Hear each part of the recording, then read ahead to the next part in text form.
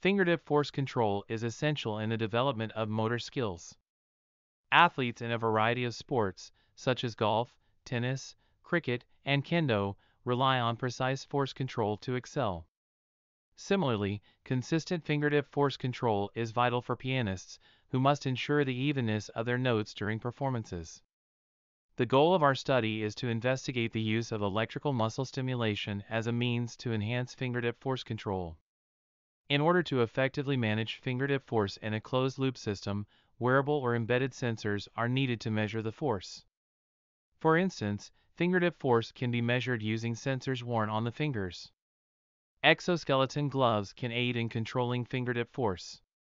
However, devices attached to the fingers may interfere with the user's finger manipulation and alter tactile sensations. We introduce a wearable system that assists in fingertip force control by utilizing active bioacoustic sensing and EMS. Active bioacoustic sensing is based on the principles of active acoustic sensing and can be employed for microgesture recognition and differentiation of various levels of touch force. Our sensing method for estimating fingertip force employs a machine learning regression model. The advantage of combining active bioacoustic sensing and EMS is that the user's fingers remain unencumbered, as the piezo elements for sensing are attached to the back of the hand, and the electrodes for EMS are attached to the forearm. Additionally, active bioacoustic sensing can be used concurrently with EMS, as the EMS current does not interfere with acoustic signals. Consequently, it is possible to control the intensity of EMS based on the fingertip force estimated by active bioacoustic sensing in a closed-loop system, allowing our wearable system to interactively assist users in controlling fingertip force. We developed 3 prototypes and conducted user studies to explore whether our system can effectively assist with fingertip force control under various target forces, ranging from weak to strong. In this study, we focused particularly on lateral pinch force, which is grip force achieved with the pad of the thumb and the lateral surface of the index finger to grasp objects. In our active bioacoustic sensing system, 2 piezo elements are attached to the back of the user's hand. One serves as a speaker, generating a wave pattern that travels through the hand, while the other functions as a microphone, receiving the vibration response. When a user alters the thumb's posture or applies a pinch force, the shape and hardness of the back of the hand change due to the muscles and bones involved. As a result, the boundary condition between the piezo elements and the skin changes in a manner similar to different touch gestures in active acoustic sensing. The ability to estimate both posture and force simultaneously with only 2 piezo elements attached to the back of the hand provides a significant advantage for active bioacoustic sensing compared to other sensing methods. In order to apply EMS, electrodes are placed on the flexor pollicis longus and extensor pollicis longus muscles of the forearm. When the current pinch force is lower than the target force, EMS is applied to the flexor pollicis longus muscle to increase the pinch force. Conversely, when the current pinch force exceeds the target force, EMS is applied to the extensor pollicis longus muscle to decrease the pinch force. Our system assumes that the user voluntarily controls the pinch force simultaneously with the involuntary control provided by EMS. For involuntary pinch force control, we utilize either proportional control or on-off control to adjust the EMS intensity. We developed 3 prototypes, all of which were designed based on the common principles of active bioacoustic sensing and EMS. The primary difference between the 3 prototypes lies in the method of attaching the piezo elements to the back of the hand. However, all of them are capable of estimating fingertip force. As a result, we can choose the most suitable form depending on the application, allowing users to wear the piezo elements using double-sided tape, a wrist brace, or a fingerless glove. For each prototype, we compared the estimated force and force sensor data in a pilot study. The results suggest that our system can effectively estimate pinch force using active bioacoustic sensing with an average error of less than 1.5 N. We conducted 3 user studies to assess the feasibility of our prototypes in assisting with pinch force control under various conditions.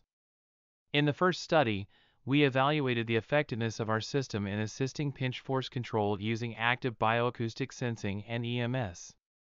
In the second study, we determined the optimal sense of agency for force control, taking into account the combination of voluntary and involuntary force control. This is because we believe that the sense of agency plays a critical role in EMS applications, as agency is significantly reduced when the user's muscles are moved by EMS. In the third study, we verified whether our system aids in maintaining a consistent grip force in interactive applications such as golf.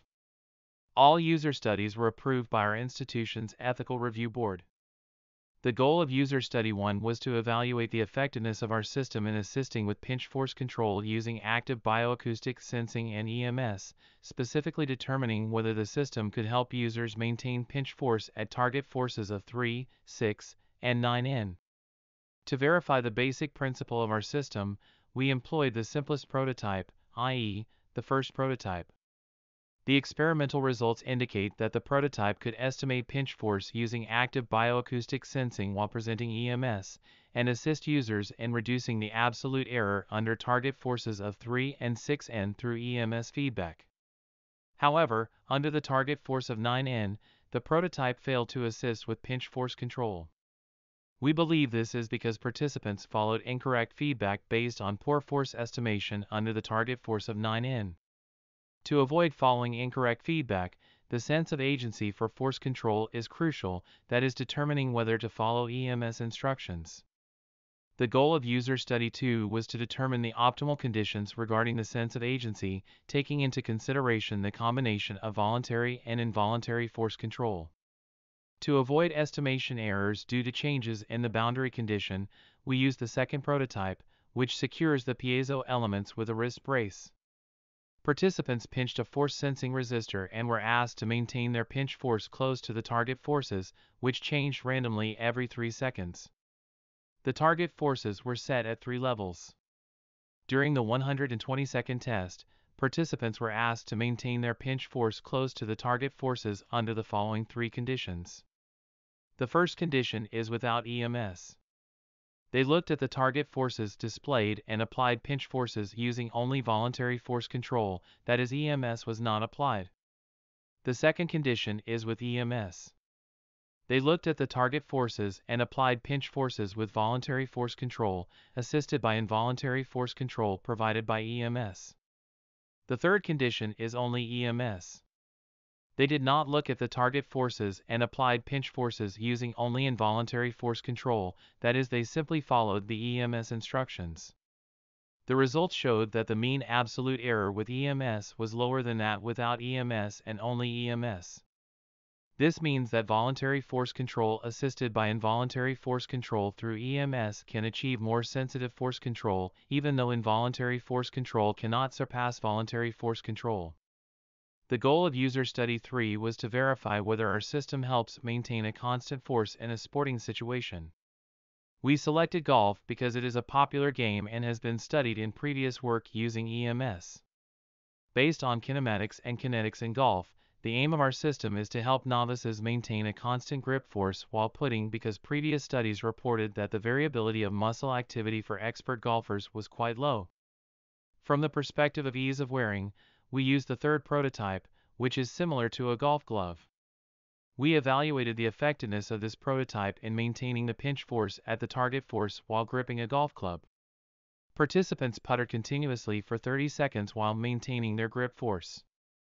They did this under 2 conditions, that is, without EMS and with EMS. With EMS condition, the system applied EMS to the flexor pollicis longus muscle when the estimated grip force was less than 10 N. The results indicate that our system could assist novices in maintaining grip force while putting by comparing the coefficient of variation. We envision the target users as individuals who require sensitive fingertip force control and are sensitive to tactile sensation on their fingertips. Our wearable system is designed to assist with fingertip force control interactively, regardless of what they grip. For future work, we plan to improve the system's accuracy, miniaturize its components, and explore other types of fingertip force control for a variety of users who require sensitive fingertip force control.